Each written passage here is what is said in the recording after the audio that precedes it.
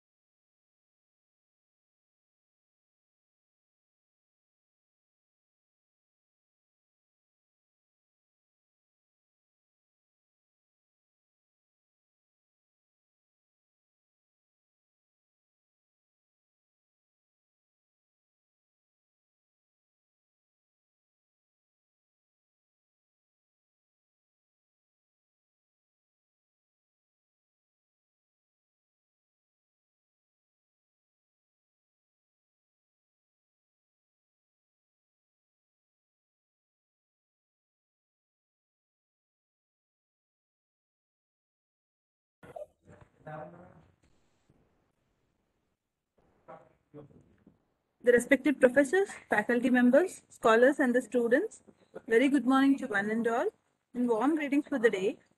It's an immense pleasure for me to welcome you all for the FDP session on Advances in Machine Learning. I, Krishnaveni, Assistant Professor from Department of ECS, KLEF, and feel proud to invite you all for the one-week FDP program in association with Academic Staff College, KLEF. Any gathering comes alive when the right start to it. We have ensured the same for this FDP. Here, the team brings the right amount of the enthusiasm and the knowledge, practice sessions, obviously, which results in success for the participants. We are honored to have Dr.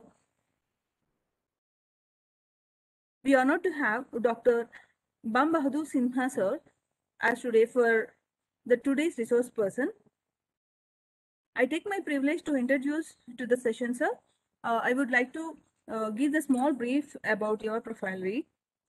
Dr. Bam Bahadur Sinha sir is currently working as an assistant professor in Department of Data Science and Intelligence Systems at Indian Institute of Information Technology, Dharwad. He has also worked as ad hoc faculty in the Department of Computer Science and Engineering at National Institute of Technology, Andhra Pradesh. He received MTech and PhD degree in Computer Science Engineering from National Institute of Technology, Nagaland in the year 2017 and 20. He was awarded with a gold medal in MTech from NIT Nagaland in the year 2017. He has published 15 research articles, out of 9 papers are indexed by SEI, SEIE, and 3 are indexed by Scopus, and one is an IEEE International Conference, and 2 are in national conferences. He also has one of the copyright and one patent on his name. His research interests include machine learning, deep learning, and optimization techniques. With this small brief, we warmly welcome for the today's session, sir. Thank you, ma'am. Thank you for the brief introduction. So, before starting the lecture, I want someone to enable this host privilege for me so that I can share my PPT. Yes, sir. We are transferring the privileges to you. Yeah, you're the presenter now, sir. Yeah, it's there. So, is my screen visible? Yes, sir. It is visible, sir. Okay. And you're audible as well. Okay. Thank you. Okay. So first of all, thank you, KL University, for inviting me to deliver a lecture for this FDP. And thank you, organizers, for inviting me. So with this, I'll start my today's session on recommender system. Okay. So, like when this term comes to our mind, recommender system. So, what exactly it is? So, in our day-to-day life, we all used to come across several recommendations, right? Like we used to get recommendations from our seniors or from our faculties, or even if you talk in terms of your e-commerce world, when you are purchasing something, immediately you used to get recommendations, right?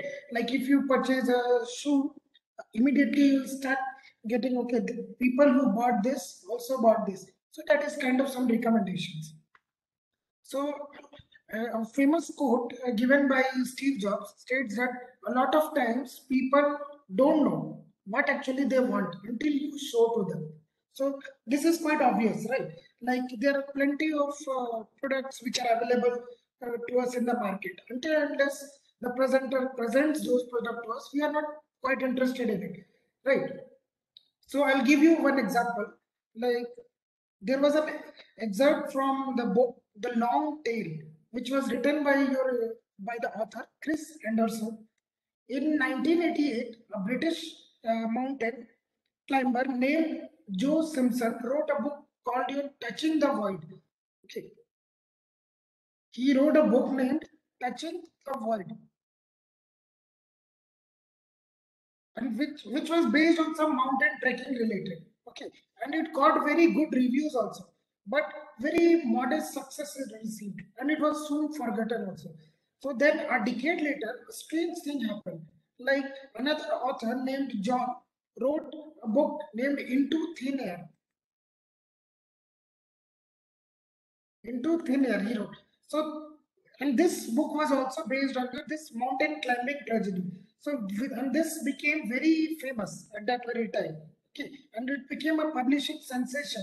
Suddenly, what happened? Like, when this book was released, people also started buying this book also once again. Touching the Void has also started to sell again. So the demand of Touching the Void was so high that even outsold this into Thin Air book after some time. But what exactly happened here? Well, it turns out that since both the books were based on the same theme, Amazon started suggesting that readers, that people who liked this Into Thin Air would also like Touching the World.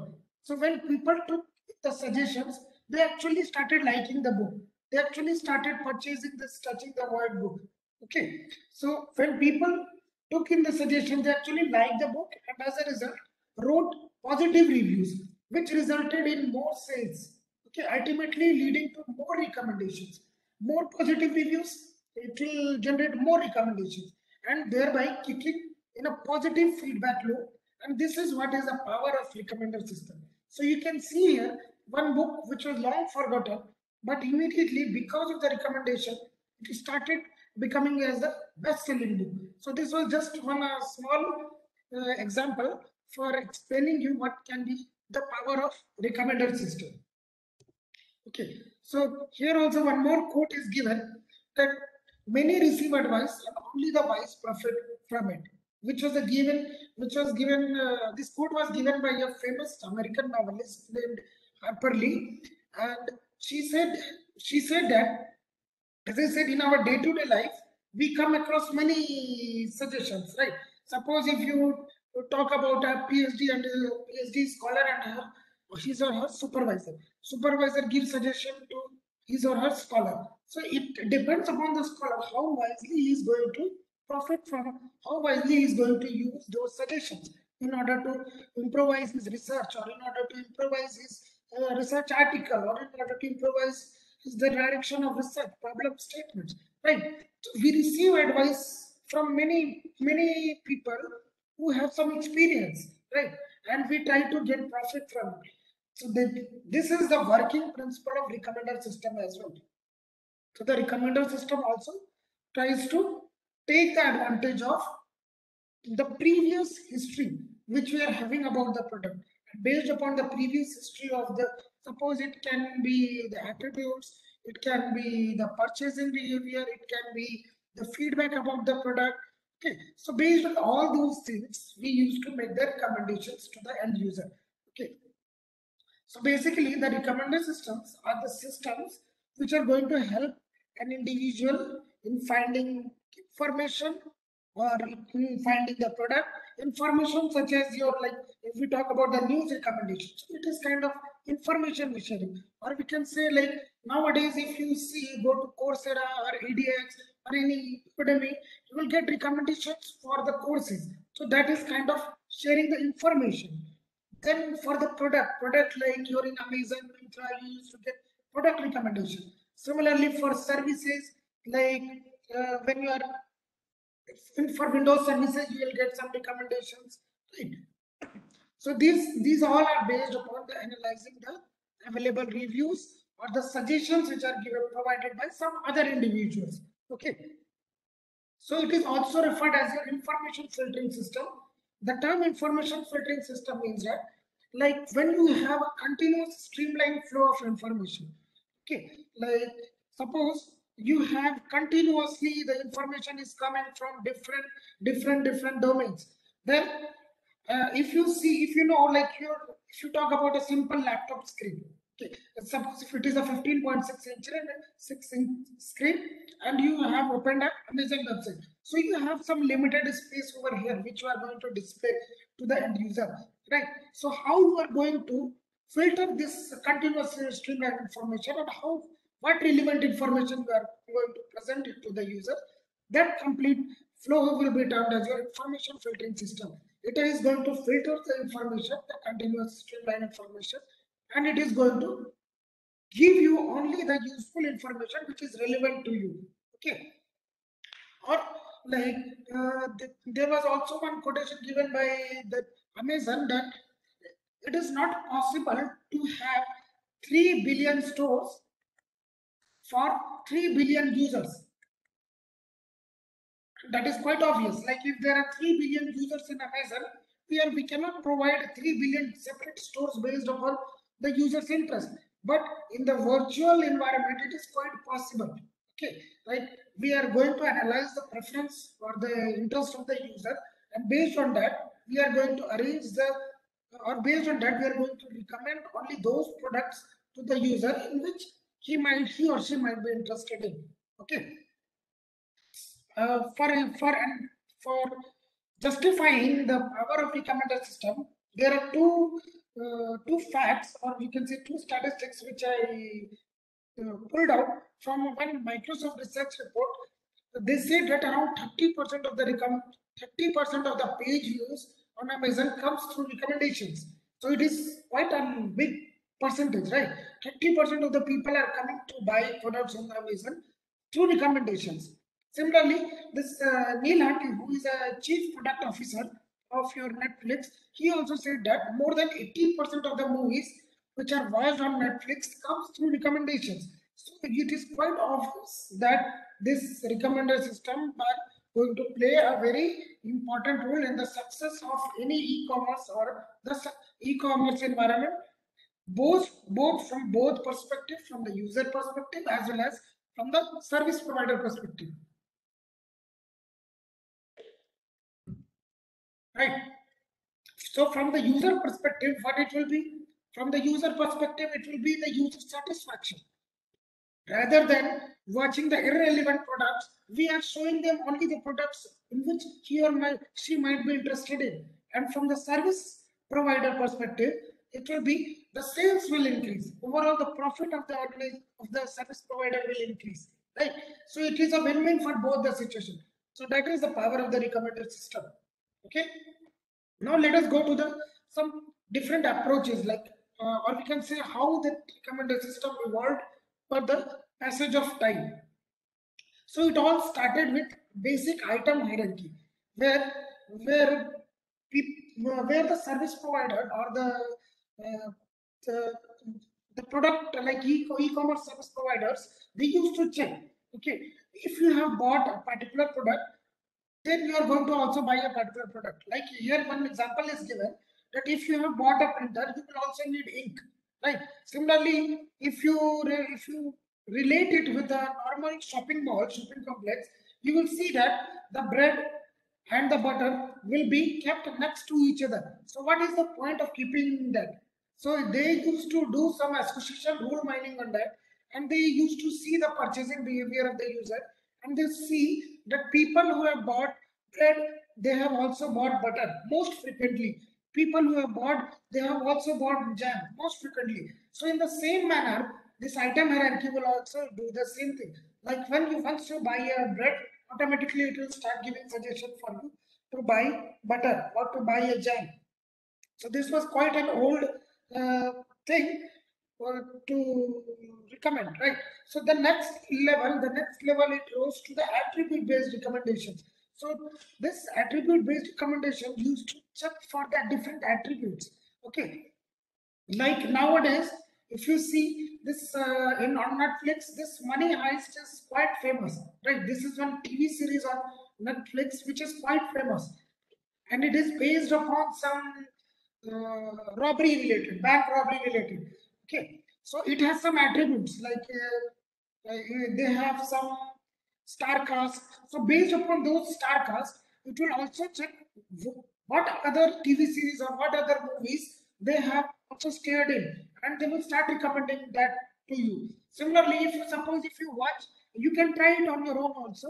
You just go open on Netflix and just try to search for a Superman movie. So you will see, then automatically you will get all the different Clark Kent movies, and you will also get the different series of your Superman series, like what was the older versions or the new upcoming Superman series, or you can also see the Marvel movies. So all these are, they are going to check for the different attributes. Okay, now, based upon those attributes, they will start making the recommendations. So this is what your attribute-based recommendation is. The next is, the next which you revolutionized your recommendation system was your collaborative filtering system. So this was first introduced by your Mason. Okay. So this collaborative filtering system was basically divided into two subparts. One was your user-based, user-to-user similarity based, and the other was your item-to-item based similarity based. Excuse me. So what it used to do, first, like let's see for this user-to-user based similarity. So what it used to do, suppose we have a user X and another user Y. Okay, we want to make some recommendations for user Y. Okay, so what it will do, it will try to search all the similar users, all the similar users to Y. How much similarity is there in between this user X and user Y, user A and user B, user B and user Y, means similarity between X and Y, A and Y, B and Y. Likewise, all the users which are present in the system, they used to compute the similarity, and this similarity can be computed using different similarity techniques, which we will discuss in the upcoming slides. Like what are the different techniques which you can use to in order to compute the similarity between the users. Okay, so based upon those users, they will see, okay, suppose the similarity between user A and user Y was quite high. What it will do, so user A is whatever items he has bought, and user Y which he has not bought, it will start recommending those items to user Y. Okay, one more thing, if you see over here, one example is given here. People like you bought beer, also bought diapers. The main intention behind giving this example was that you can see the relation between beer and a diaper is nothing. There is no correlation between this beer and diaper. But recommendation, this is what recommendation system does. It does not sees whether there is a correlation between the items or not. It just sees the purchasing behavior, like if if more number of people have bought beer and diapers together, then if someone is buying a beer, automatically it will start recommending diapers to them. Okay, So this is what was your user to user based similarity. The next is your item to item based similarity. So in item to item based, the only difference is that rather than computing the similarity between the users, they are computing the similarity between the items. So here you can see, if you have liked Godfather, you will also like Scarface. Like, right? Similarly, if you have liked Money Heist, you will also like the Ocean 11 series, because both are having the same genre information. Both are based upon this crime. Both are based upon this robbery. Right? So both are having some matching genre information. Right? So based upon that, the similarity between Ocean 11 and Money Heist, and the similarity between, suppose another series is there. There is a comedy series called Friends. So the similarity between Friends and Money Heist will not be much. So if you have watched Money Heist, the system will recommend you Ocean 11 and it will not recommend you the Friends series. Right? This is how this Netflix is working right now. Even if you remember in 2010, this Netflix even rolled out one around 1 million prize award competition regarding if someone proposes a recommender system which is better than their recommender system, then they can win a prize amount of rupees around $1,000 or something like that. So from there only this recommender system became quite famous, and people started focusing more on this, doing research in this recommender system domain. The next was your social plus internet graph based. So in this, we all encounter, everyone almost is present in this social media. Everyone is using this LinkedIn, Facebook. So you have seen there that we used to get information, people who may know. So how they used to do that? The people you may know used to be based upon the mutual friends which we are having, the location, or if you have visited that place, or if you have a common groups, you both are belonging to the same group, or you have this, you both have the same, you both like the same page, or you both are interested in same kind of content which are present on the social media. So based upon all those different things, suppose if a new faculty joins KL University, so immediately if he or she opens this their LinkedIn profile, they will see that he or she will start getting recommendations for connecting with the people of different employees of KL University. As soon as he updates his job profile that he has started working at the KL University.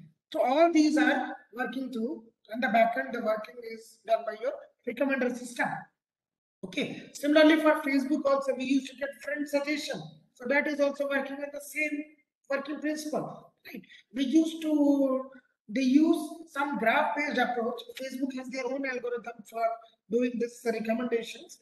Okay. So they use some graph-based approach in order to find the relation between one user to the other user, and they used to make the recommendations accordingly. And finally is the model-based, which is quite famous nowadays. Different researchers are making use of different models, deep learning, machine learning, AI models, in order to generate the recommendations. So what they used to do, they used to take some training set, they used to train the model, and then they used to test the model using the test set, and they used to say, okay, this very particular support vector machine, or this very particular singular value decomposition is giving a very high accuracy, or it is giving a very less mean absolute error. So right now we are at this model-based approaches. We are using different hybrid approaches. Actually, hybrid approaches are the future of your almost most of the research approaches, where we are trying to club the advantages of different standalone algorithms, and we are trying to make the best use of out of it. Okay, so this is how this recommender system evolved from your item hierarchy to attribute based, then their collaborative system, social network, social plus internet based, graph based, and then finally the model based systems. Okay, so in this era of your abundance of information on the web, consumers use many strategies to determine how they are going to use their free time, what to buy, or whom to date, right? In order to give users effective recommendations during the interaction with some broad set of information. So this is what this recommendation system does. It automates this complete process. Okay, this recommendation system is a major player in the fields of your movies, in fields of music, films, books, photographs, journals, news, and several other nuance suggestions such as your financial services, marriage, and many more such things. Okay. So in the mid 1990s, these researchers began developing recommendations while maintaining a range of filtering strategies such as collaborative filtration, your content-based filtration. Okay, and a lot of research has been undertaken in this field of recommended system. If you go to this Google Scholar, and if you search for the recommended system papers, you will find out a lot of research has been done in this recommended system in the last few decades. Okay, to develop new algorithms to strengthen the accuracy of the recommendation. So usually, a conventional recommender system produces recommendation for users using four filtering techniques, namely your demographic filtering, content-based filtering, collaborative filtering, and your hybridized techniques. Okay, let me go through that classification slide and then we'll get to know more. So, as I said, these are the four different techniques which is quite famous right now. Collaborative, content-based, demographic, and this hybridized. Okay, these are some of the famous or the most widely used by different researchers. So this content-based filtering recommend items which are close to those items which were previously chosen by users. Okay, while this demographic, this content-based, what it does, it used to this content-based filtering, it used to recommend the items which are close or which were previously chosen by the user. Suppose if I have bought, suppose I have bought an Apple product. Suppose I have bought an iPhone 12, but immediately iPhone 13 gets released. So it will start recommending based upon my previous purchase history. It will start recommending the iPhone 13. Okay, so this is how this content-based system works. Okay. Then when I say this demographic systems, this demographic system use demographic characteristics of item such as your gender, age, location, etc. to produce the recommendations. So out of all the aforementioned techniques, the most effective and widely implemented technique in the field of recommender system is your collaborative filtering. Okay, just hold on for a second.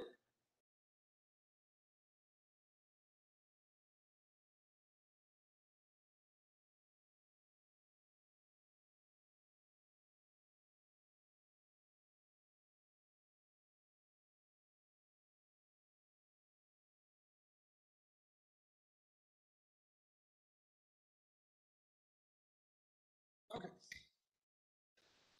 So one of the most widely being used system is your collaborative system. So the fundamental idea of this collaborative system is that this algorithm is used to capture the user preference and then search for similar users, which we saw just now, right? In the user-to-user similarity. This is going to capture the user preference and then search for similar user profiles.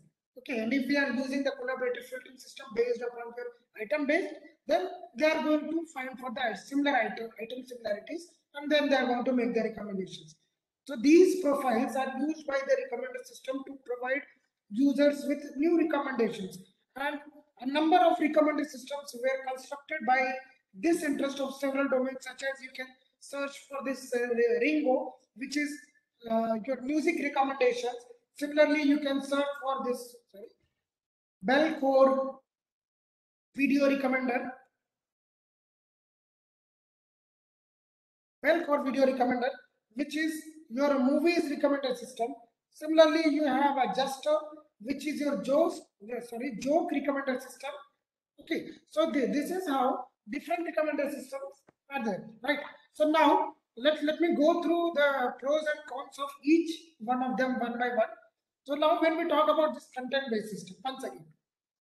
So this content-based system examines the attributes of items which has been rated by the users in the past. Okay, let me show you. I think I have slide here.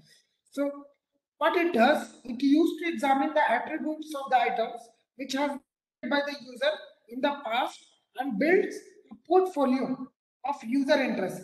So it uses the keywords to describe the item. Like here you can see the movie ID, movie title, release date, IMDb URL, and several other keywords have been used. Right. So this type of system is based upon some reclamation, analysis, and filtering of the information. Okay. So this figure shows you the working principle of a content-based filtering, which is deployed using some ranking. Okay.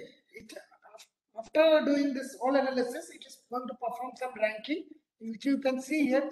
Different ranking values are present there, and based upon these ranking, so we used to recommend or we used to decide the top N recommendations.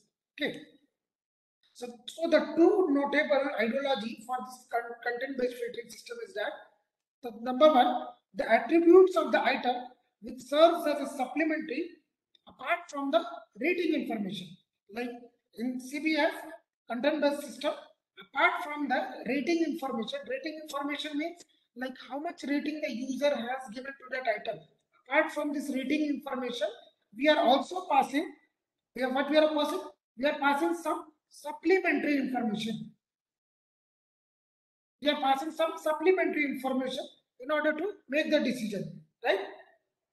So the second is, this is the first ideology. The second is the user portfolio, which comprise of user interest information. It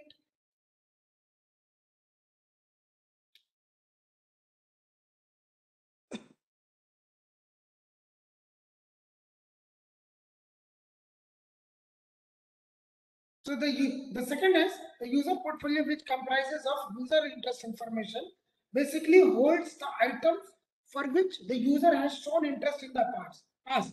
So it helps in analyzing the user past behavior. Okay. So if we are accessing, or we can say the history info, then it helps in analyzing the user past behavior. This content-based filtering also helps in avoiding your cold start problem. So what actually this cold start problem is? So like when suppose you are a new user and you have just now logged in to Amazon, you have just now created a new account in the Amazon. So how the system are going to recommend you? Because you don't have any past records, you don't have any information, you don't have any purchasing history. So in that case, it will be very difficult for the normal recommendation system to give the recommendation. So for tackling that, this content-based filtering can be used. So some of the pros of this content-based filtering system is that the number one is independent user. So in order to build a personalization system, in order to build a personalization system,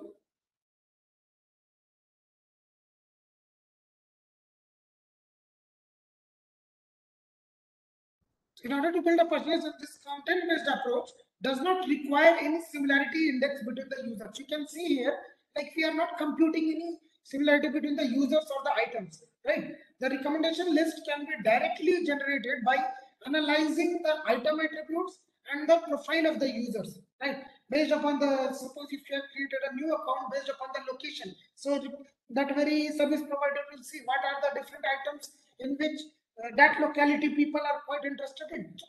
Until and unless the system becomes warm enough, they can recommend you those set of products till that time, right? And they also have enough information, as I said, enough information to avoid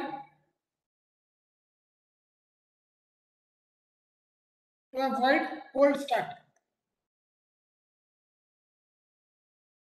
Right. So new items can be recommended to any user despite of having very less rating information of other users present in the population. Right. So we don't want any information of the other users. We can directly make the recommendations. Right.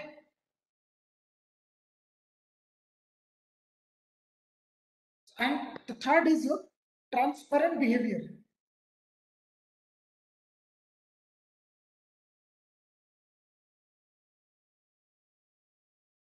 So this system makes you aware of the attributes of items on basis of which the recommendation has been made. Right. So we don't need to We don't need to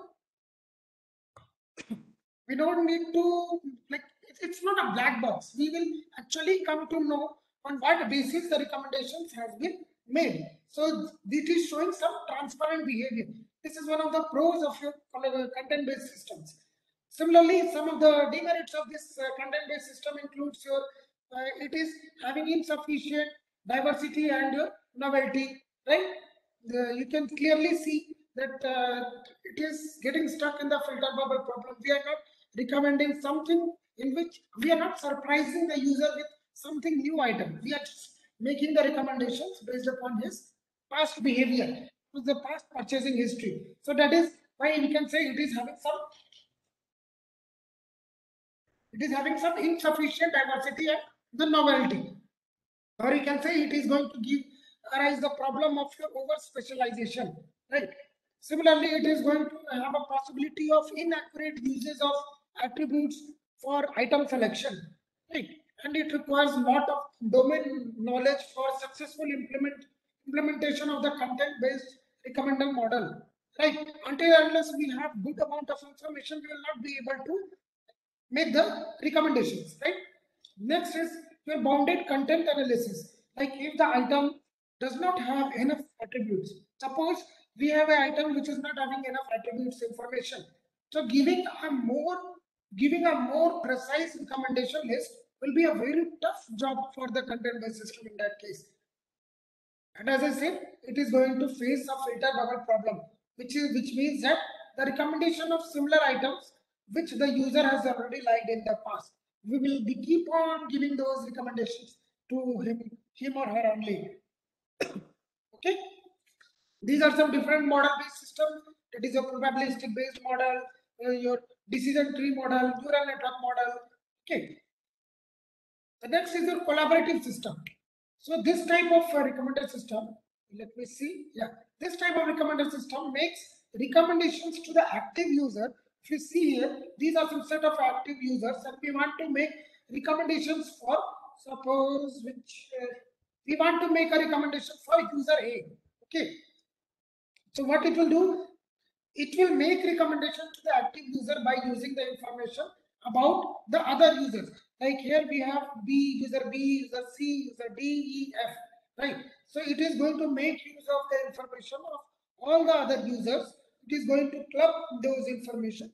Then accordingly it is going to make the recommendations. So you can see here the main idea behind the working of your collaborative filtering is the presumption that the users who had similar preferences in the past are presumably to have similar preferences in the future as well. So it makes use of different similarity index between the set of users or the set of items in order to decide the personalization list. So the collaborative filtering system permits the fluke recommendation, which means that it can recommend an item X to a user A based on the interest which is shown by another some user, suppose user B. So this recommendation system is able to learn itself without depending upon the attributes of the items. So unlike your content-based system, where we were depending upon the attributes of the system, attributes of the item, here this very system is able to learn by itself. By just as soon as the user makes a new purchase, automatically the similarity calculation can be done, and automatically the complete recommendation lists can be readjusted or regenerated. Okay, so this recommendation system is able to learn itself without depending upon the attributes of the items, unlike your content-based systems, right? So this figure depicts the working of your collaborative filtering system deployed using some similarity index computation. Here we can use different similarity index like your Pearson correlation coefficient. We can use Jaccard similarity. We can use adjusted cosine similarity. We can use cosine similarity, Tanimoff coefficient. There is a number of different similarity index based upon different problem statement. We used to use our different similarity techniques which are available to us, right? And after deploying this similarity index computation, we are going to decide the top end recommendations, right? So the some of the pros and cons of this collaborative system is that So this system is going to apprehend the change in the user behavior. As soon as the user shows the interest in some other item, immediately the recommendation list is also gets updated, right? It also produces the diverse and serendipitous uh, personalization list. Serendipity means like we are going to surprise the user by giving uh, some recommendations which is out of the blue.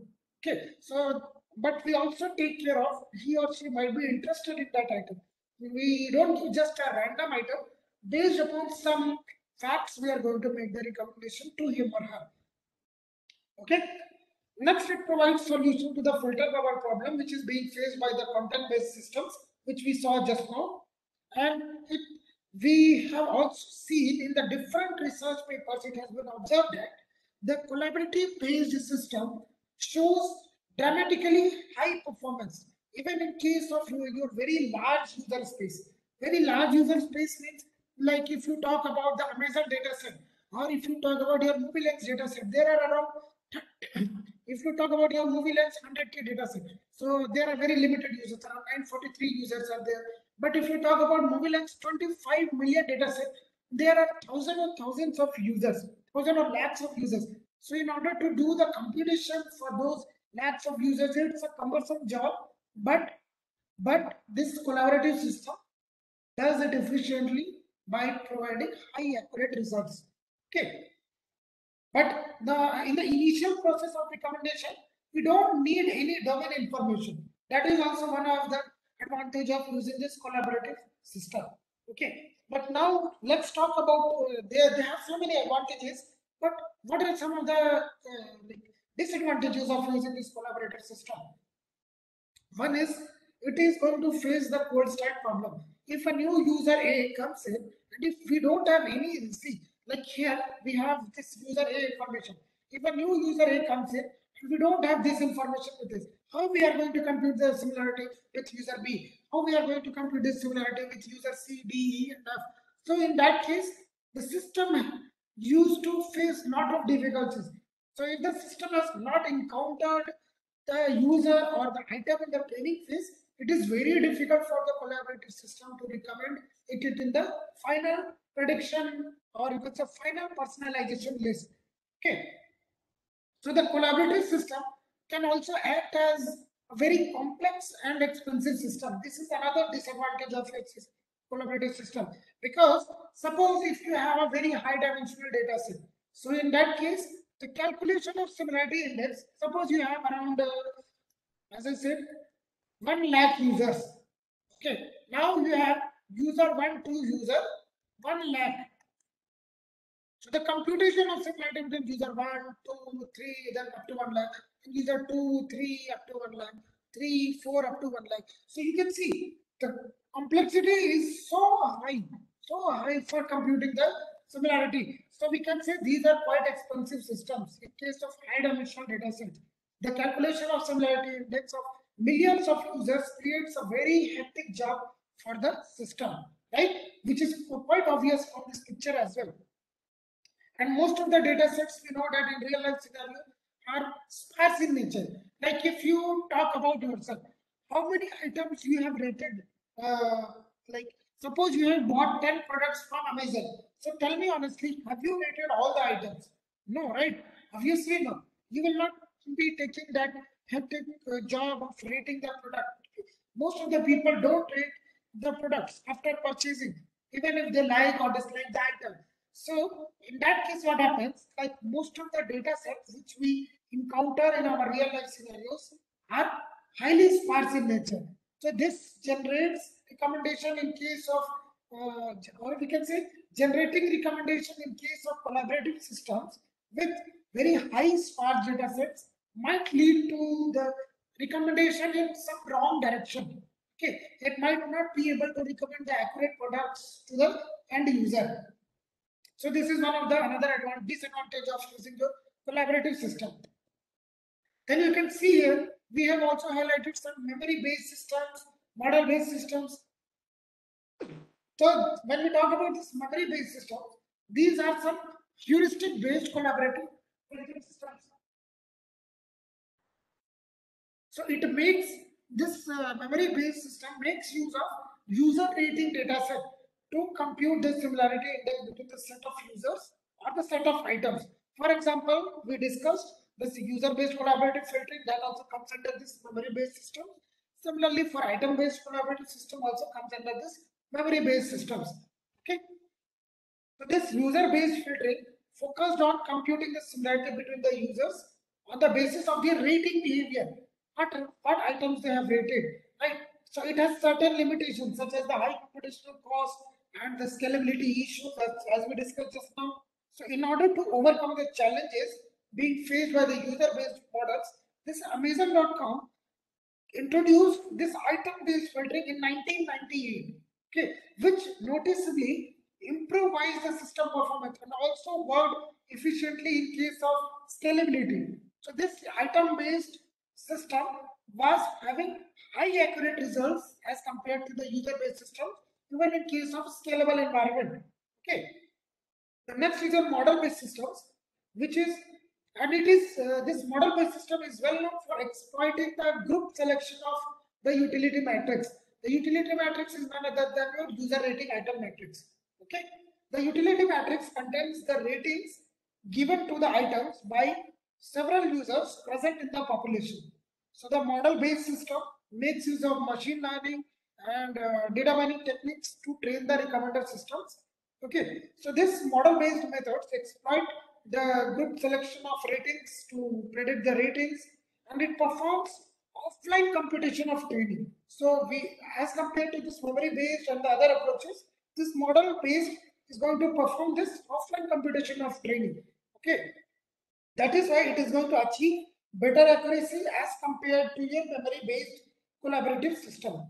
Few examples of your this memory-based model-based system includes your association mining models, then clustering models we have Bayesian models, neural network models, similar value decomposition models, and many such models are there.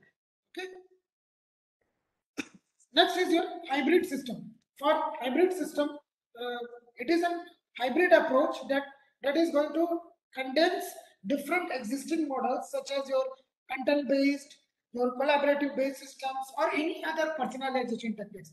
As the name, as the name speaks for itself, the word hybrid, it means a mixture of one or more different techniques, right?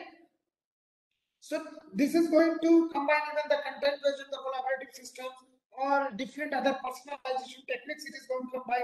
So this technique came into picture to overcome the bottleneck which was being faced by the most widely used your collaborative systems. And it can also be referred as a combination of one or more techniques. For instance, a system which is making use of a matrix factorization, suppose, to reduce the dimension of a large data set, or and later using collaborative filtering system to generate the personalization list.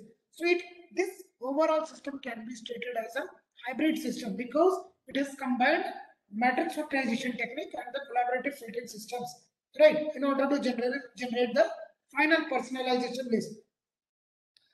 Or we can say, suppose if you are using any optimization technique like using a genetic algorithm to optimize the performance of a cluster formed by the users, that can also be traced in order to construct a hybrid system. Okay, let me show you example. This is one of the environment, or we can say this is one of the example where we have combined this user-based collaborative filtering and the item-based collaborative filtering. The combination of both can also be treated as your hybrid model, hybrid collaborative model. Okay. Few advantages of this is that it is highly effective in combining the benefits of different recommender systems, and it provides a platform for optimizing the recommendation model. Unlike the most widely used collaborative system, they were not providing any platform for optimizing the models, right?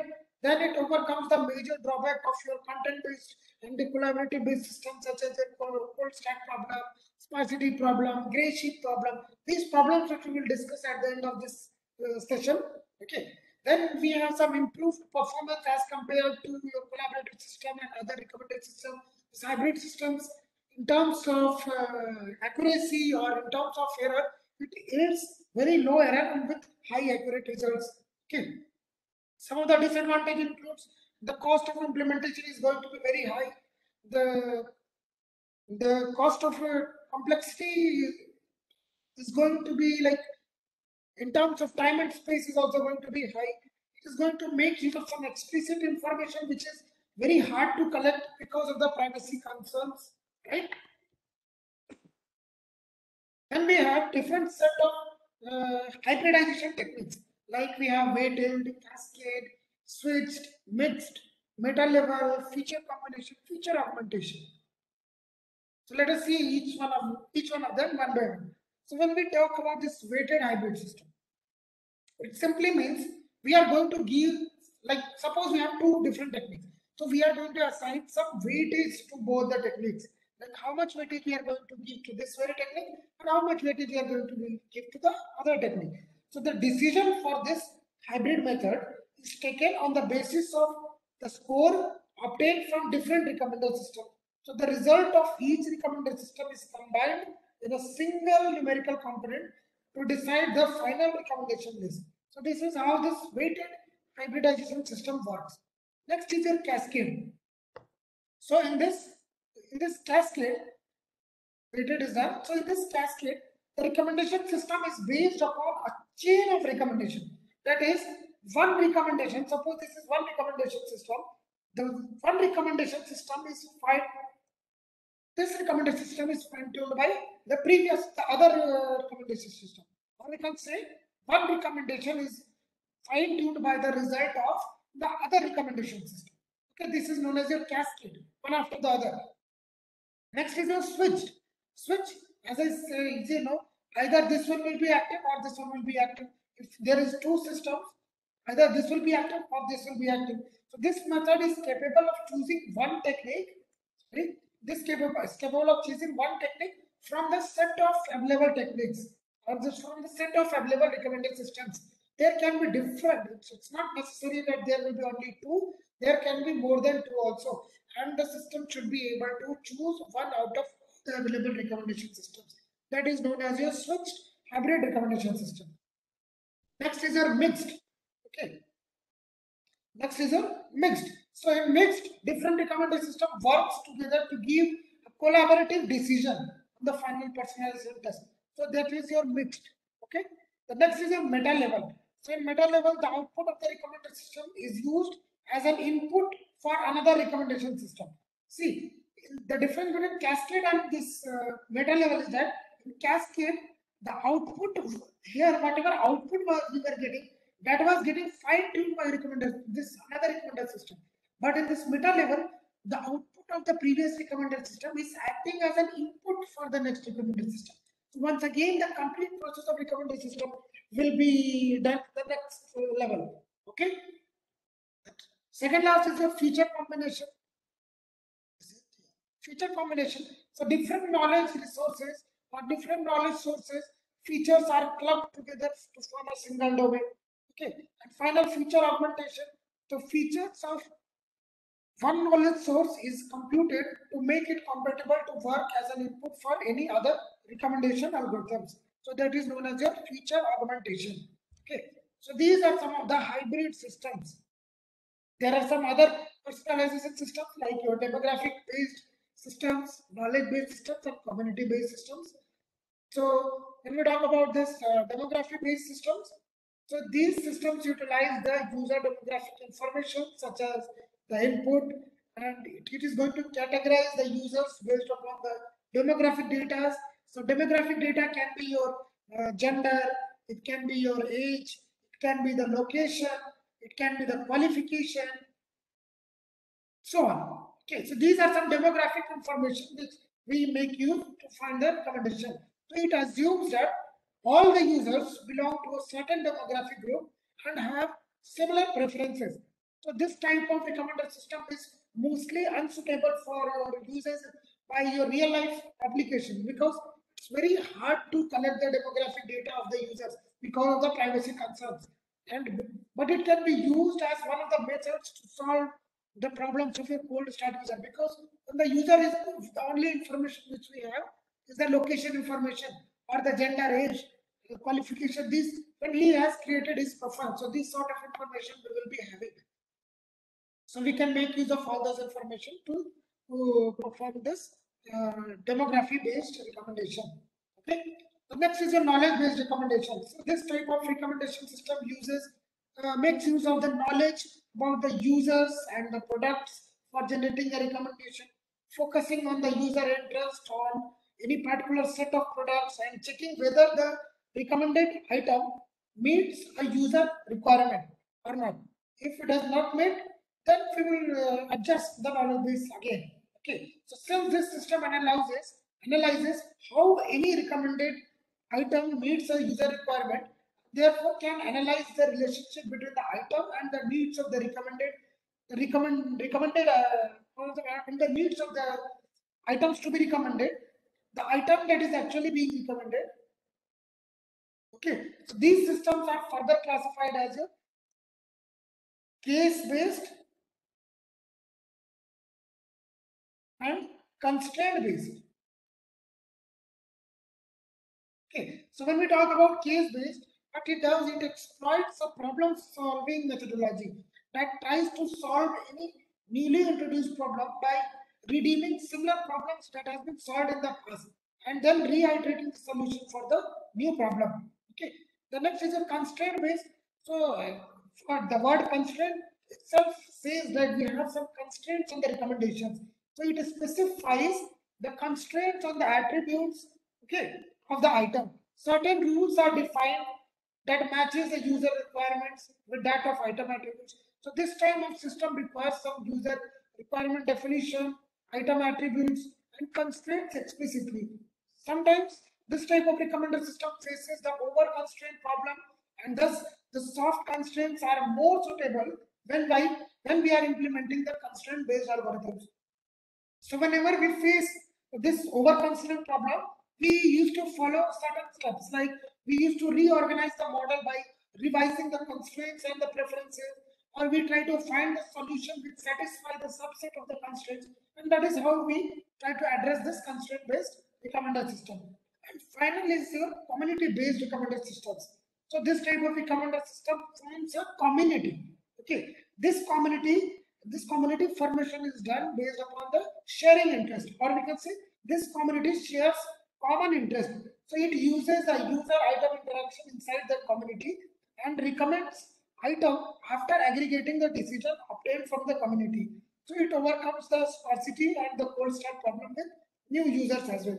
So this is a very high level high level classification or taxonomy of recommended systems. So if you are actually working on this recommended system, you should be aware of this complete set of available recommended systems. Now we will go slowly into the direction of research direction.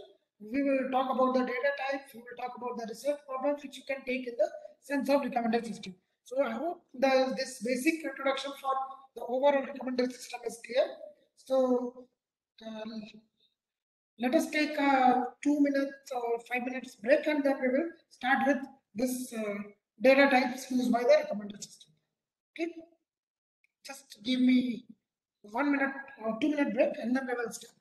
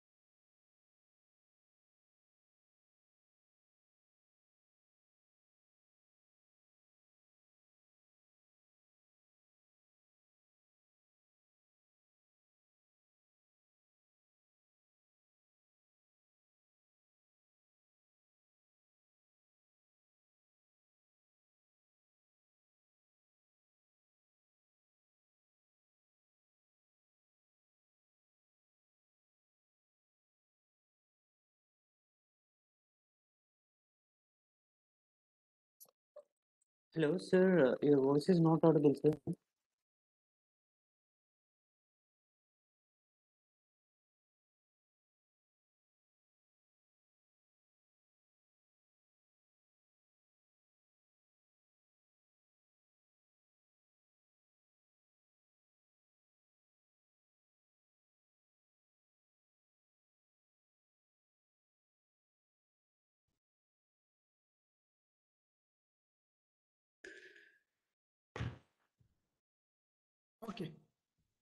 So we discussed so far about the different recommender systems, right?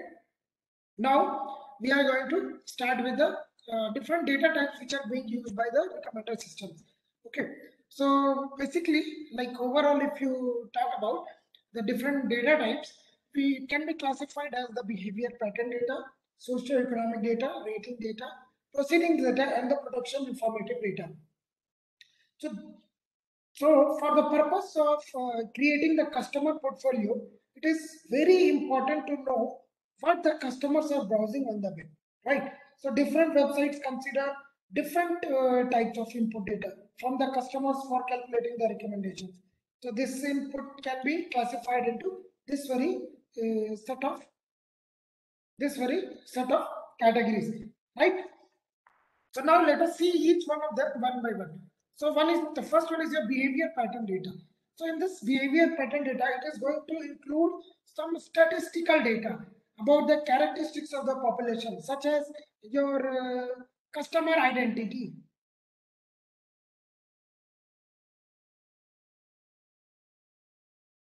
then sex information, age, occupation, contact number, date of birth, domicile, hobbies, work experience, income. Such information will be come under your the behavior pattern data. So these are the different statistical data which is going to tell us about the characteristics about the population. Okay, so that is considered as a behavior pattern data. The next is your socio-economic data.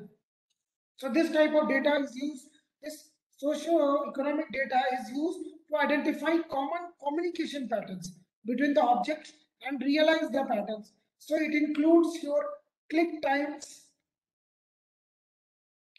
the duration of browsing,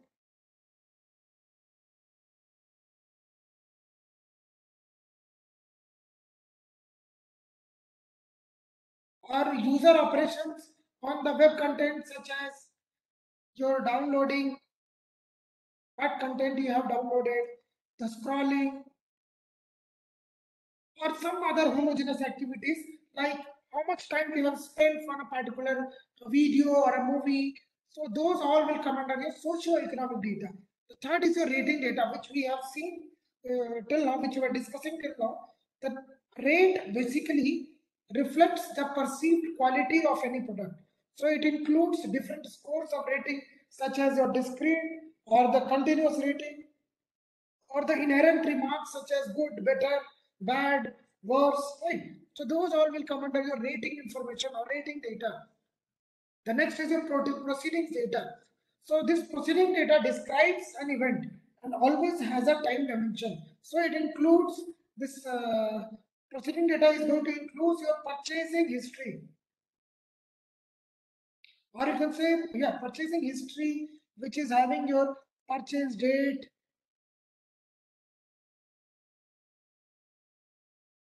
purchase quantity,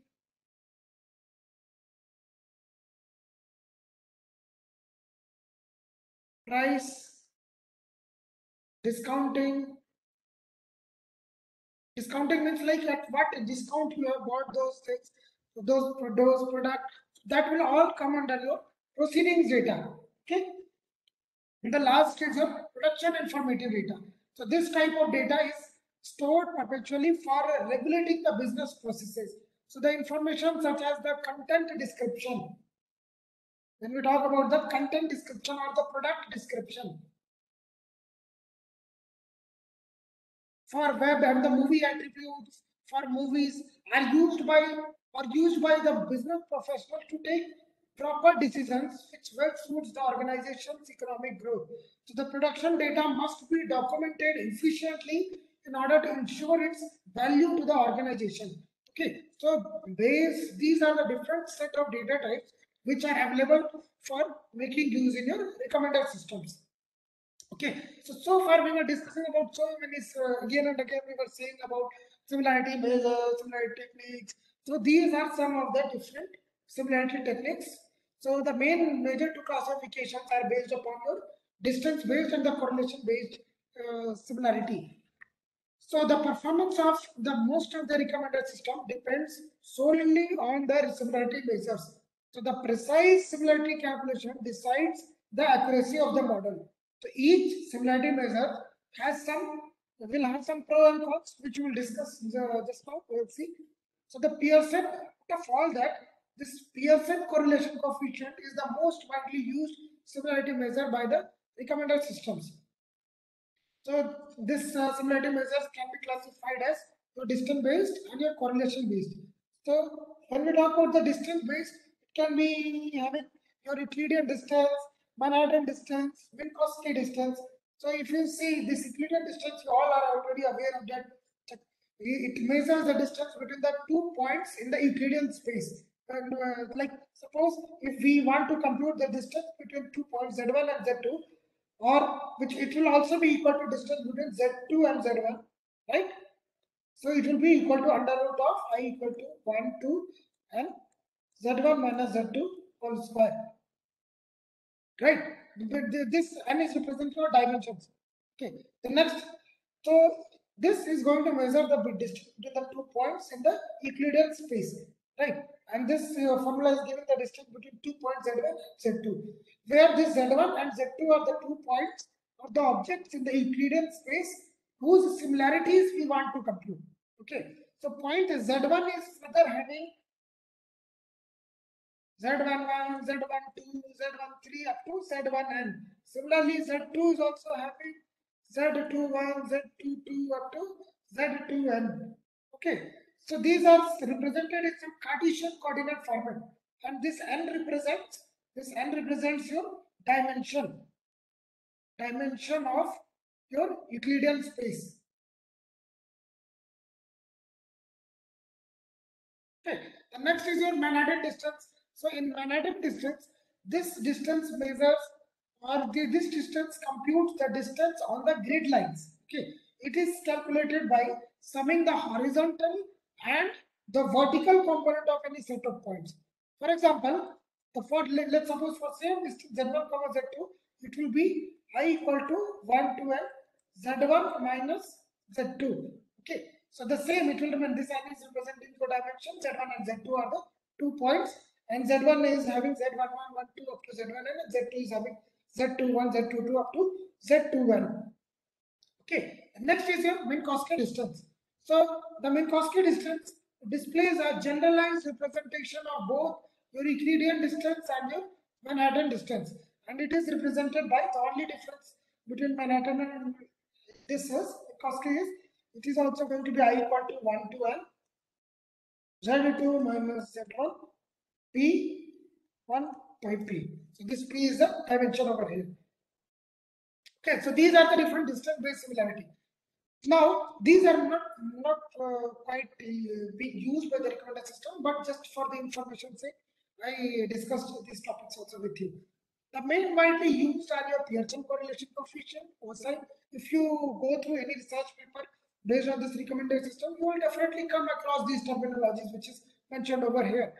So, like if we talk about this Pearson correlation coefficient, so in this measure, the similarity is computed based upon or between the objects or points on basis of common items or the common ratings. Okay, and the similarity generally lies between -1 to +1.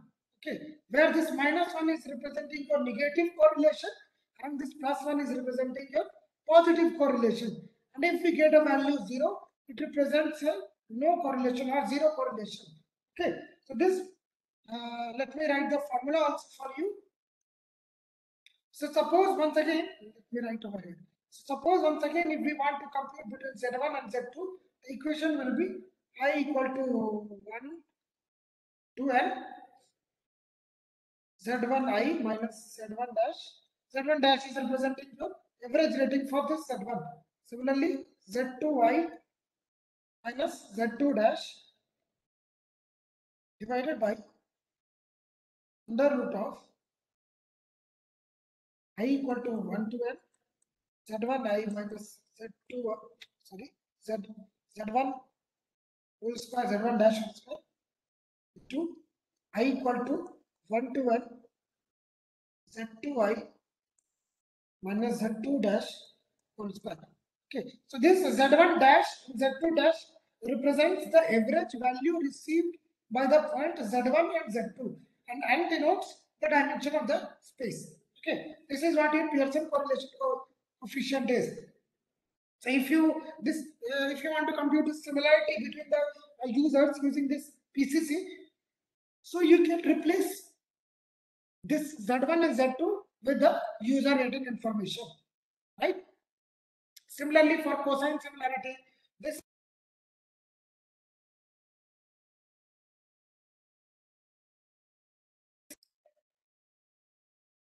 Hello, am I audible? Yeah, yes, sir. It's audible, sir. Okay. So, cosine similarity being mostly used in case of your high dimensional positive spaces. So it also helps in finding the similarity between the two objects on basis of certain attributes. Okay, and let me write down the equation, then we'll be able to relate it.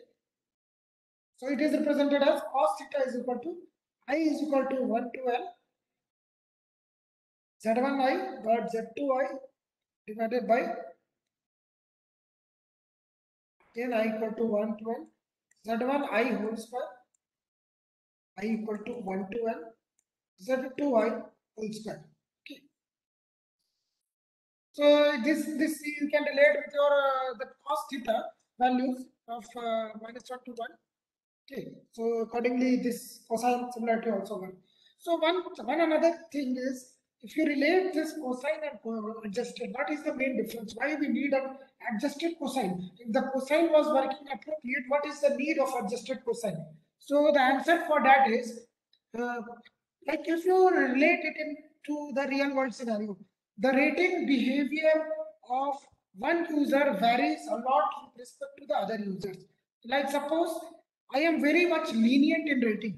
If I am giving very, even though I'm not liking the movie much, I am giving 4 out of 5 star to that movie. Whereas the other user who is very tough in giving the rating, like suppose you are very tough in giving the rating. You have not liked the movie, so you will give only one rating to that. So you can see over here, even though we both did not like the movie, but the behavior of the rating is differing, right? The behavior of our rating is differing. So if we compute the similarity in such cases using a normal cosine, there will be a very high problem of clubbing the wrong set of users together, right? So in order to do that, in order to avoid that, we introduce this. We have introduced this adjusted cosine. Okay. So what happens in adjusted cosine? Let me tell you.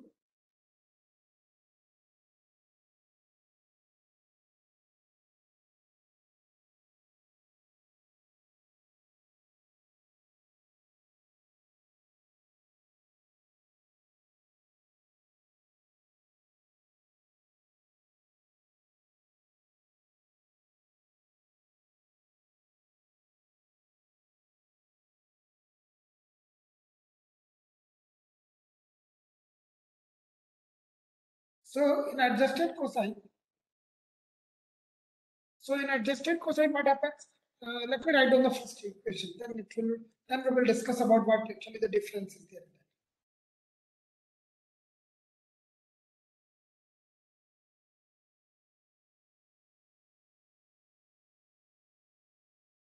I am writing this on with respect to the recommended system, not the general equation.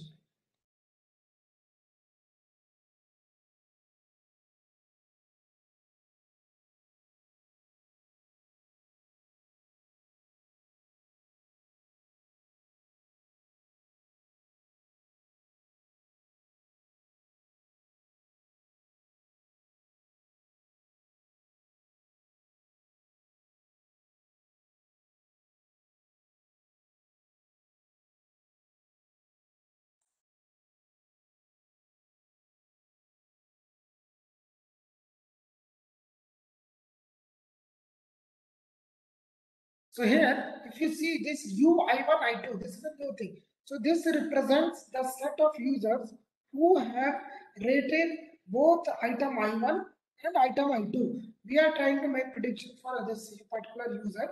We are trying to compute the similarity for this particular user U, such that we have some set of users which has rated both item I1 and I2. We are considering only the commonly rated items right now. Okay, so this both item I1 and this RUI1 and RUI2 is representing the rating given by user U to item I1 and the rating given by user U to item I2.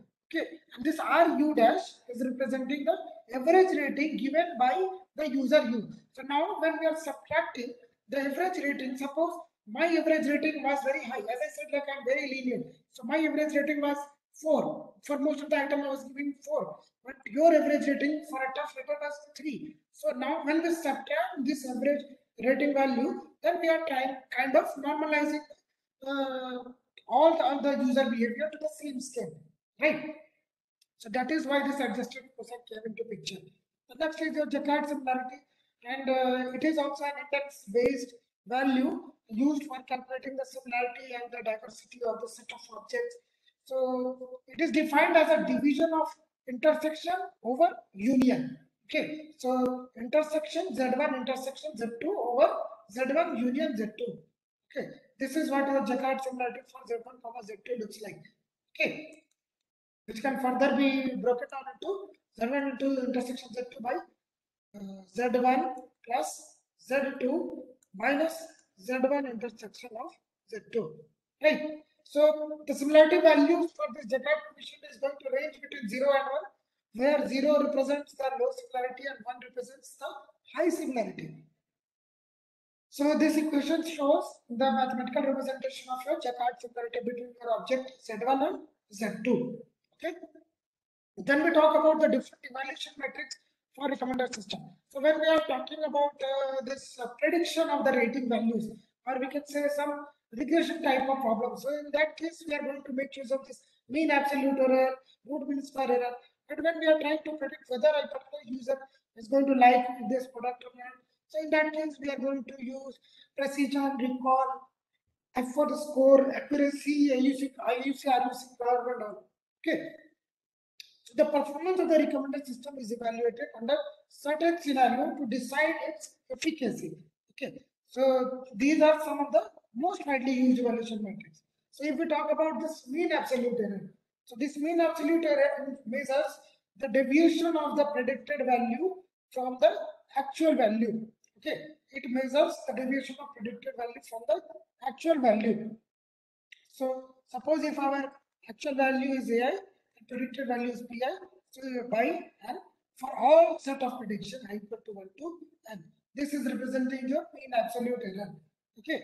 So this PI is the predicted value and AI is the actual value for any item I such that this item I belongs to n. I equal to 1 to n. This n denotes the number of items for which the ratings has been predicted. Okay. Like suppose for 10 items we have predicted the rating. So for 10 items we have to compute the error. How much is the deviation between the actual and the predicted rating? Right. The next is your root mean square error. So this root mean square error has a benefit of penalizing large errors more so that it can be more appropriate in some cases. For example, if being off by 10 is more than twice as bad as off being 5, but if being off by 10 is just as bad as off being 5, then MA is more appropriate in that case. Okay. There is also concept of your mean squared error. So in that case, we remove the square root from this RMSE. But the problem is this mean squared error is going to give high weightage to larger errors. So in order to avoid that only we are shifting on to our mean absolute errors. Okay. Then for this precision recall and effort score. Okay, let me slide.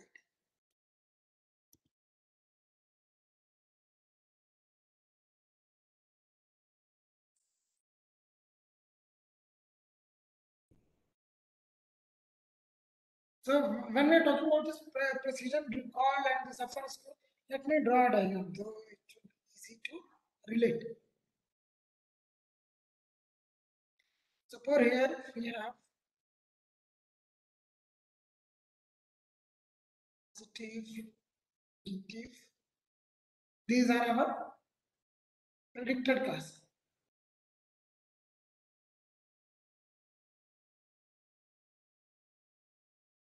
Here also suppose we have positive and negative. These are our actual class. So we predicted positive, it was actually positive, say it should be true positive. We predicted negative, but actually it was positive, so it is false negative. We predicted positive, it was actually negative, false positive. We predicted negative, actually it was negative, true negative. Okay? This false positive is also known as a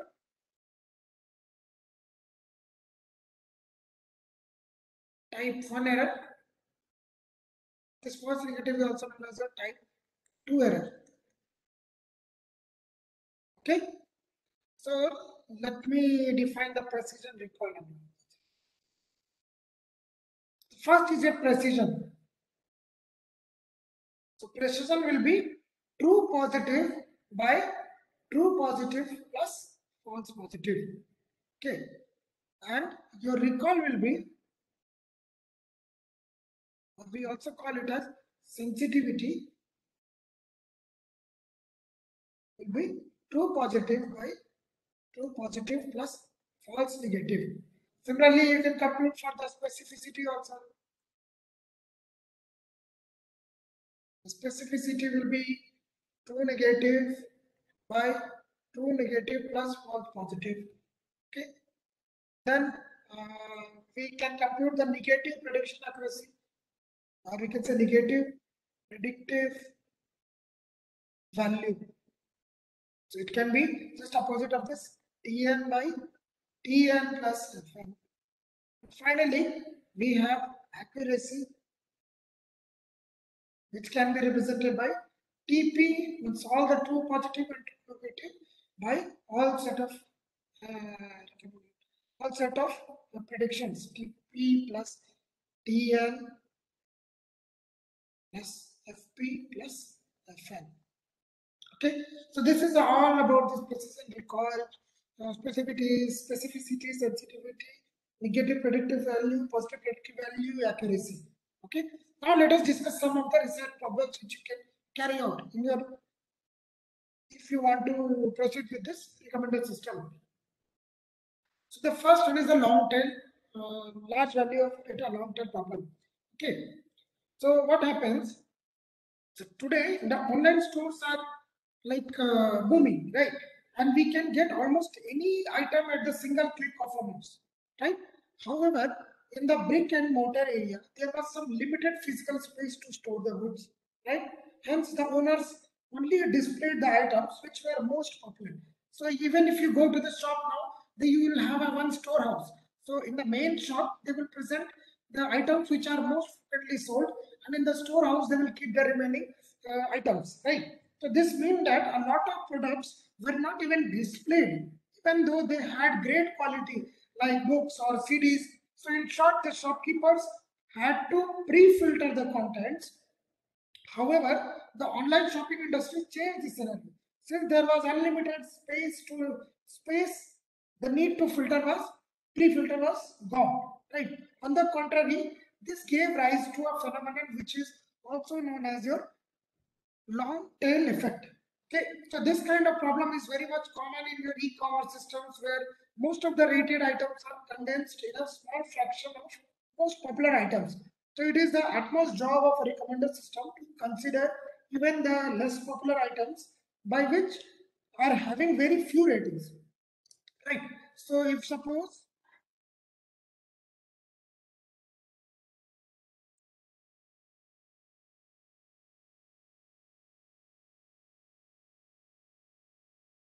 So these are some set of items which are quite famous and these are getting recommended. But this is the long tail of items which are not quite popular. These are the long tail set of items. We are talking about that only. How we are going to consider a scenario where it is able to solve the long tail problem as well. So this problem can be leveraged by using your content-based methods to find a similarity between the new item and the popular items, which can further be clustered and assigned with some aggregate ratings. So this is one of the problems which is quite big prevalent in the recommended research problems. The next is a sparse data. So in almost all the top-notch websites such as your Netflix, YouTube, etc., only few users give rating to few set of items, thus leaving most of the data set as sparse. So similarity computation in such scenario is a tough job for the recommended system. So how we are going to reduce the sparsity of the available data set to us plays a key role in the success of the recommender system. Similarly, we have ramp-up problem. So this problem is an extended version of a sparsity problem, and the recommender system fails in generating the personalization list unless the system has enough amount of rating information. So researchers suggest to make use of other explicit information such as we can use the demographic data, location, age, feedback form, such like that. The next is your over specification. So this problem arises when the system has information about the items in which the users are interested and thus never suggest any item other than that category of items. So this problem leads to the lack of diversity. This is known as your this over specification problem. Right. The user drift of interest is also there, or we can say change in user behavior. So the interest and taste of the user drift over the time, right, as the new trends appear and the new item becomes available. So this arises the different drifting problem as each of the individual user interest can be different from the drift problem. Several techniques have also been used to deal with the temporal changes, such as the continuous decay function was used, and by uplifting the recently rated items and penalizing the old ratings, or other techniques such as your Bayesian probabilistic tensor factorization method was used to deal with this collaborative filtering of the temporal model. So I hope you are getting some idea about how this change in user behavior is. Like suppose, I'll give you one very basic example. Suppose you visited Karnataka, okay, for a travel purpose, or you visited Goa or Kashmir, let's see Kashmir. So you visited Kashmir, you bought a product, tools and guide products from Amazon for understanding the more local things about, understanding the more sites about the Kashmir, right? So after returning back from the Kashmir, if the still the recommended system, or if still the Amazon is recommending you the different sorts of travel related books which are specifically in interest to the Kashmir, so it doesn't make any sense, right? So we have to make a system which is able to adjust itself based upon the user behavior, change in user behavior. Next is your shared account problem. So the shared profile simply means that two or more than two users sharing the same account. So it's still an open research area or research problem for the researchers to analyze the user profile. For example, a couple who are sharing one account, while will have different taste and interest in the products, right? In such case, the system gets confused and recommends the wrong item to the wrong user. So hence the purpose of the recommended system fails here, and this problem is still an open area of research. So if someone wants to work on it, this shared account, shared profile, they can pick and they can work upon it. The next is the gray shift problem, where the gray shift represents the users whose correlation value with other users is very low and their interest category does not match with any other user present in the system. So few researchers have suggested the use of some outlier detection technique to identify the gray user in the system. And this system generally categorize the set of users into two types. One is your white user and the other is your gray user. So what is white user? So white user are the set of users who possess some high user correlation value. Okay, and the gray user represents the set of users who possess some low correlation value. So the scope of this recommendation system application is limited to few domains only, and most of the recommendation algorithms has been tested and been used in the e-commerce, music recommendations, video recommendations. Even on YouTube, you will see, like once you play any video, automatically on the right hand side you will start getting suggestions which you might be interested in listening next. But still, this scope of recommendation system is limited, and it needs it further uses in the area of finance, in the area of healthcare sector, and several other domains. Right. So these are some set of, these are not only the set of research problems, but these are some set of research problems which you can work upon. Next, we talk about the applications. So the recommendation engines try to make a product or service the recommendation to the people in a way the recommenders try to narrow down the choices for people by presenting them with suggestions that they are most likely to buy or use. So the recommendation systems are almost everywhere, from this Amazon to Netflix, from Facebook to LinkedIn, right? So in fact, a large chunk of Amazon's revenue is generated from recommendations alone, as we saw that around 30% of the page views comes through the recommendations. These companies like YouTube and Netflix also depend upon their recommendation engines, right, to help the users discover new content. So some of the examples in our everyday lives are this. Suppose this Amazon, it uses the data from its millions of customers to identify which items are usually bought together and makes recommendation based on that. So the recommendation in Amazon.com are provided on basis of the explicitly provided ratings, buying behaviors, browsing histories. Okay. Similarly, for the LinkedIn, LinkedIn utilizes the data from your past experience, current job titles, and endorsements that suggest the probable job for you. Right. So the next is a Netflix. So when we rate a movie or set up our preference in the on the Netflix, it, you will see, like when you create a new profile, the Netflix used to suggest you few items and ask you what kind of genre you are interested in. So as soon as you select those genres, automatically when you log in, the next time you used to get the recommendations based on those genres only. Right. So this Netflix uses this data and similar data from hundreds of other subscribers to recommend the movies and TV series. Right. So these ratings and actions are then being used by the Netflix to make the recommendations. Similarly, for the Facebook, this recommender system do not directly recommend products, but they recommend the connections. Right. So the ultimate goal of this recommender system is to increase the sales of a company. Right. To make that happen, the recommendation system should display or provide only meaningful items to the user.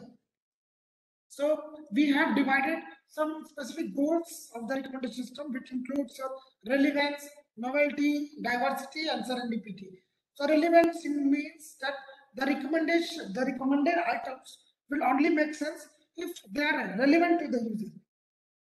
So users are more likely to buy or consume items they find relevant, right? Or they find interesting. So that is covered under the relevance. The next feature, novelty. So along with relevance, novelty is another vital factor. So recommended items will make more sense if the items are something that the user has not seen or consumed before. So we are going to recommend some novel set of items to the end user. Next is your serendipity.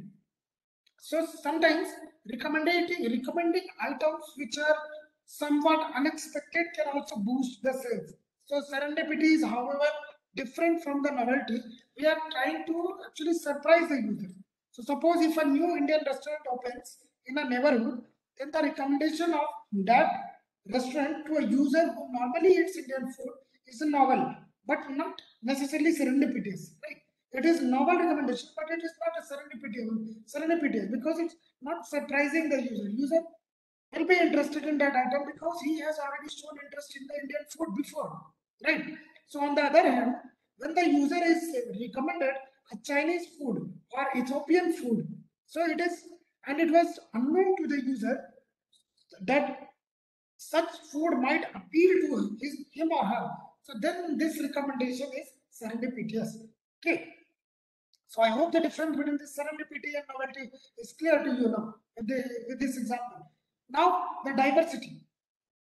Also increasing the diversity in recommendation is equally important.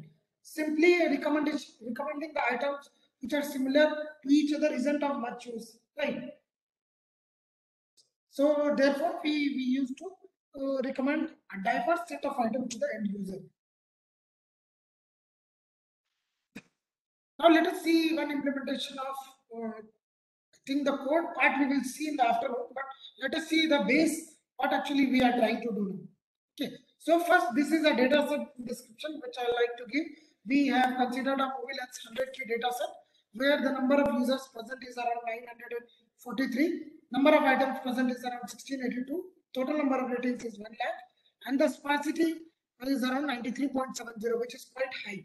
Similarly, if you see in the movie length 20M data set, you can see the number of users has crossed around 1,38,000. Number of items or the number of movies or the number of products is around 27,278. And the number of ratings is around 20 lakhs. So 2 crore, it's 2 crore 263. So which is quite high.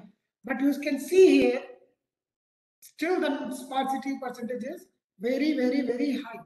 Right. So in this case, how this recommendation system will work, which you will see. Okay.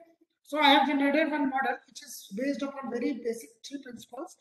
Okay, this is the first the EDA for your data set, which is representing the different rating behavior and the number of ratings which the user have given, the mean user ratings, the number of records, the occupation of different users, like the users can belong to administrative field, artist, doctor, educator, engineer, entertainer, executive, and many more such as retired, salesman, scientist, student, technician, writer.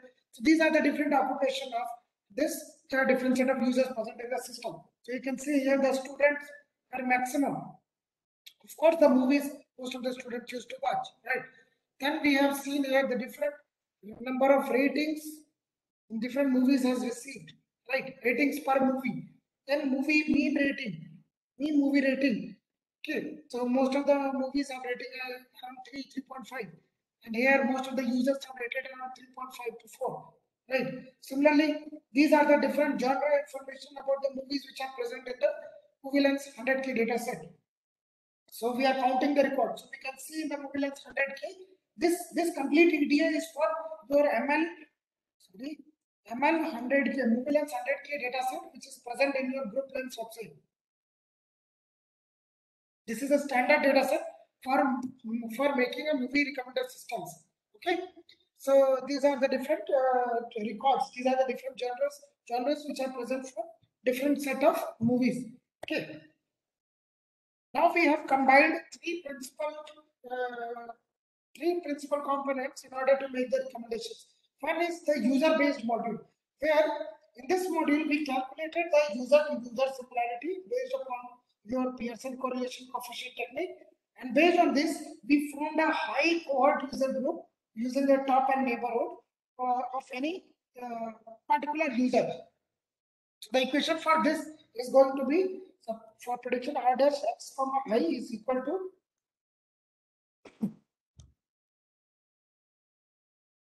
summation of y belongs to ni of x wxy. This wxy is representing the similarity between the user x and user y.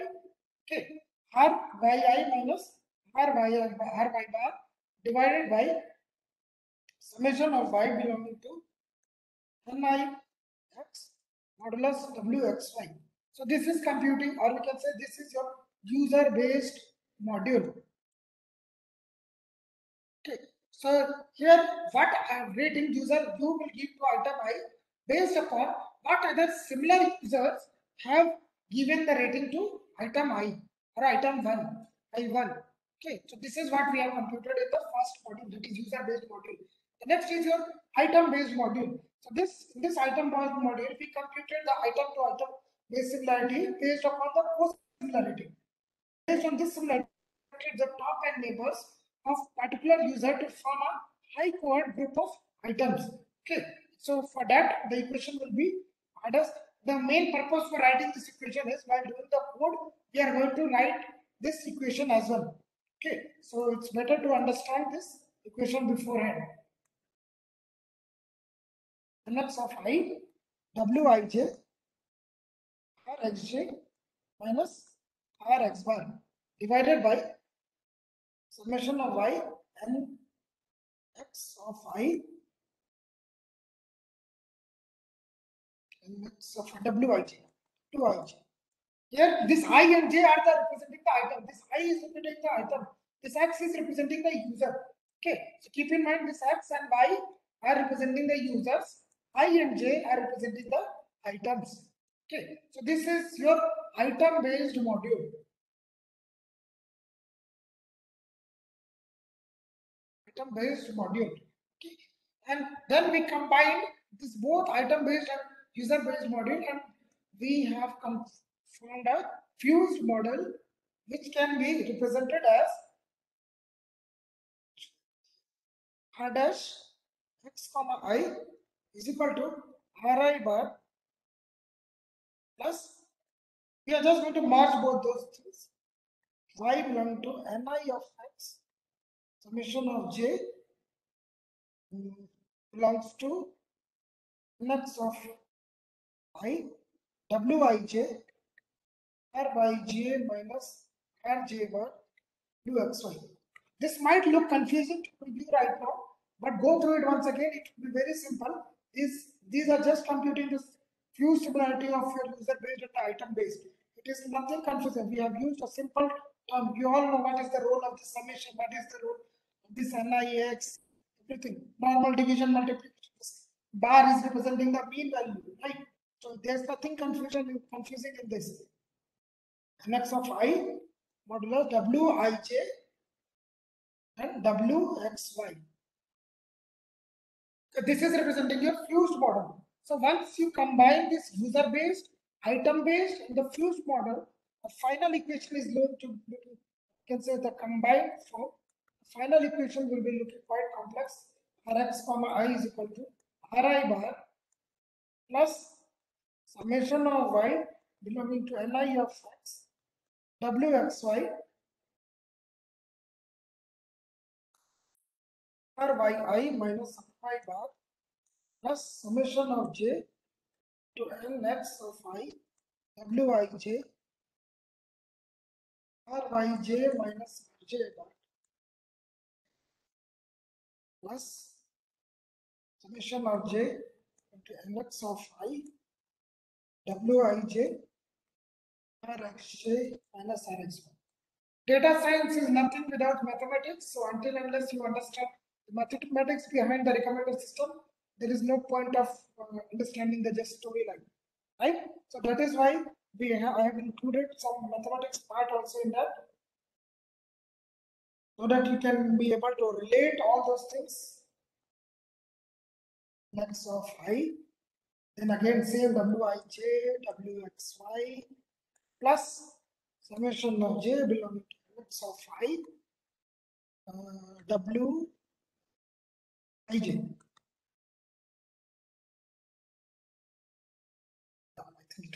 So this is your final equation, which we will see. Okay, and these were the different results which we obtained using your user-based collaborative filtering, item-based collaborative filtering, by clustering user-based collaborative filtering, and this model which we discussed, the proposed this one which we discussed just now. So here user-based we already discussed, item-based we already discussed. In this by clustering, what it does, it is basically a powerful data mining technique that is going to allow the clustering of rows and columns simultaneously in a matrix form of data set. Okay, so we will see by coding how this result comes out. So we will see that in the afternoon session. Okay, so we will see the feature direction also in the afternoon session. So we can stop over here right now.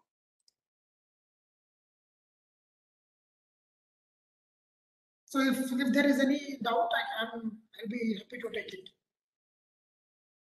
Otherwise, we can end up the session and we can meet in the afternoon. Dear participant, if you have any doubts, you can ask the speaker.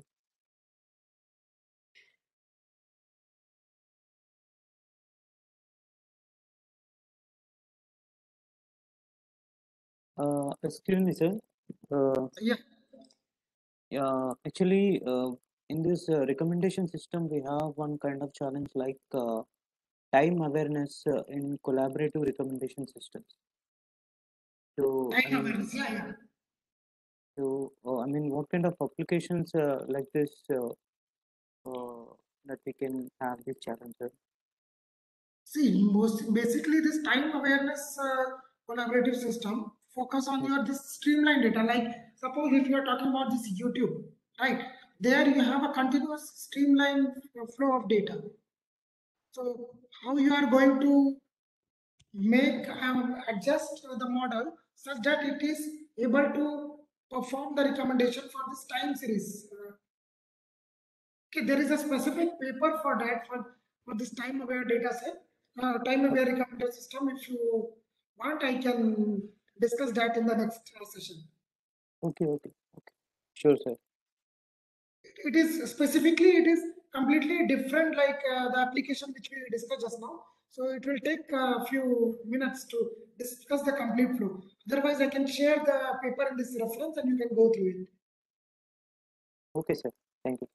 Okay, thank you. Yeah, still, any participants, if you have any doubts, you can.